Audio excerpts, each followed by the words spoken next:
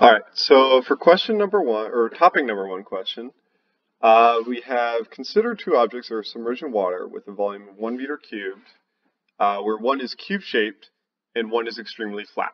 Which one will have the greater buoyancy force? So this is kind of a trick question based on math and the pressure of how pressure acts on an object. So pressure acts on an object based on area.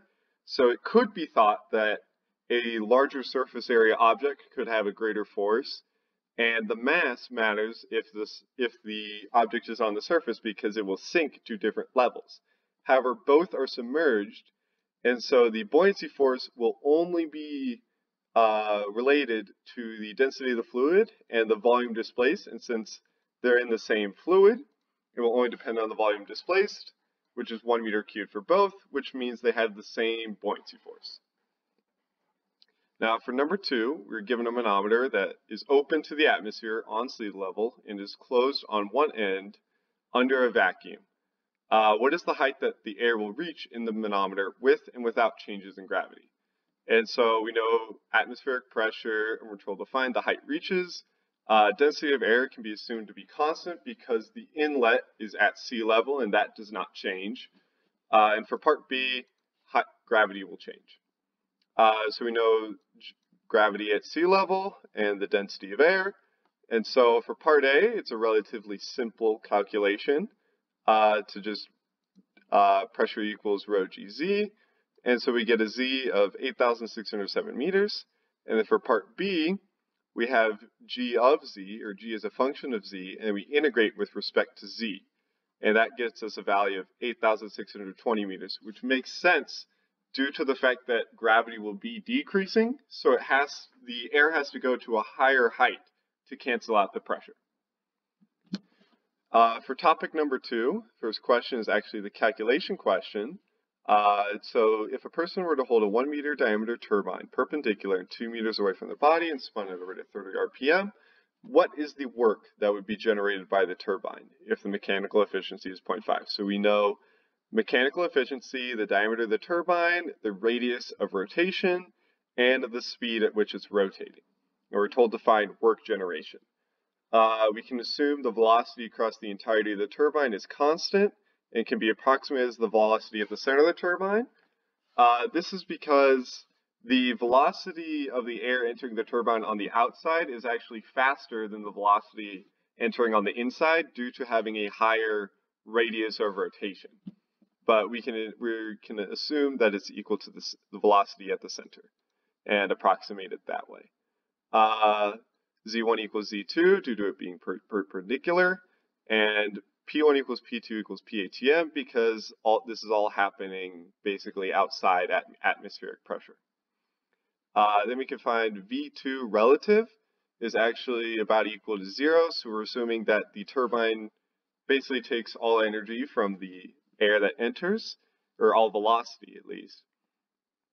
And then the center of the turbine is 2 meters away from the axis of rotation, which is kind of given in the problem.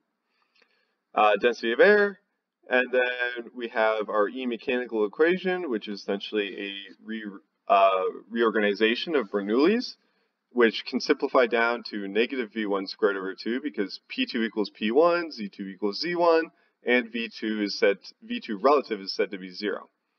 Then we have to find V1 relative, which will essentially be the velocity of the system, but in the negative direction. And so we can find the velocity of the system, which is equal to V1, to be omega r, which gets to 6.28 meters per second. Then we get, once we find the delta E mechanical of the fluid, then we can find the work based on the mechanical efficiency, and we get that to be negative 58.4 watts. Now for the conceptual question, it's kind of based on the first question, which is why I put it second, but it's essentially, if the system is moving, how does the momentum balance take into account the moving system, and how does it modify the velocity term?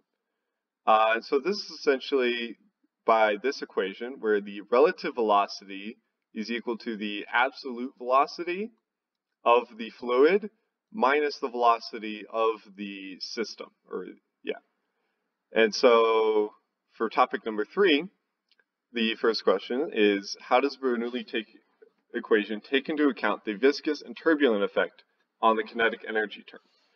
And so we essentially transform it to be since the velocity is in an envelope or is changing due to the no-slip condition and turbulence, the velocity in the center is faster than the velocity near the edge of the pipe. But in order to take into account for this, we do utilize the velocity average. And in order to take into account the viscous and turbulent forces, we multiply it by a kinetic correction factor of alpha. Now for question number 6, the air is flowing through 12 centimeter diameter pipe at 0.05 meters cubed per second and comes to a section of the pipe where the diameter decreases, causing the velocity to triple and the static pressure to decrease by 0.2 kPa. Assuming state 1 has a kinetic correction factor of 1 and the process is 0 head loss, what is the kinetic correction factor of the second state or second flow? And so we're given a lot in this problem. We're given the kinetic correction factor 1, the volumetric flow 1, the diameter of the pipe in state 1, and then the difference in the pressure between state 2 and state 1. And we are told to find the kinetic correction factor for number 2. We can assume Z1 equals Z2 because we're not given anything about that in the problem. And then properties, density of air, and G. So then we can use rearranged Bernoulli's equation to be state 2 minus state 1. And then we can cancel out Z2 minus Z1. And then from that, we equal it to 0 because we're told there's 0 head loss and there's no pump or turbine in the system. And so from that, we can get V1 from the volumetric flow rate times the area to get 4.42 meters per second. And then V2, because we were given V2 equals 3 times V3 right here. And that gets to 13.3 meters per second. We are given the P2 minus P1, and so we plug everything in to get A2, and we get kinetic correction factor equals 2, and then for a kinetic correction factor of 2, the flow will be laminar. Now for topic number 4, why does the pressure calculation for an L pipe not use the absolute pressure and force balances?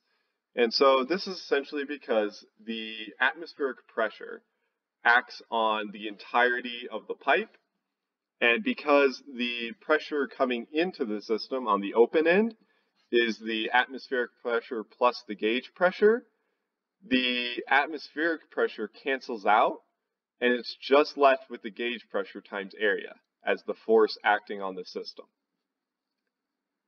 Now for number 8. You're flying with a water jetpack with an input tube length of 20 meters and a diameter of 20 centimeters, an intake volumetric flow rate of 0.05 meters cubed per second, and 2 nozzles with an exit diameter of 3 centimeters and a total mass of 100 kilograms. What is the maximum height that can be reached? And so this is another problem where we're given a lot, where we're given the V dot into the system, the diameter into the system, and then the diameter out of the system, as well as the mass of the entire system, and the height, the maximum height to which it can accelerate due to the 20-meter input tube length. We're told to find the maximum height, and we can assume force viscous and force xy, or force xy equals 0, whereas we're going to be finding force in the z direction. Pressure absolute equals PATM, and beta equals 1. For our properties, we have density of water and G as usual. Now we can start with a basic force balance where force in minus force out equals force of gravity, or plus force of gravity equals the sum of the forces. And so we have to first find m dot in and v in to find the force in, which is 79.6 newtons. Then we have to find v out and m out to find the force out, but we divide it by 2 because the volumetric flow is split in 2, and the m out is split in 2. Then we multiply it back by 2 because there's 2 different nozzles. And we get a force out of negative 1,170 newtons, all in the z direction.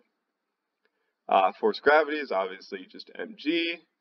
And then we do the sum of the forces to get 868.86 newtons.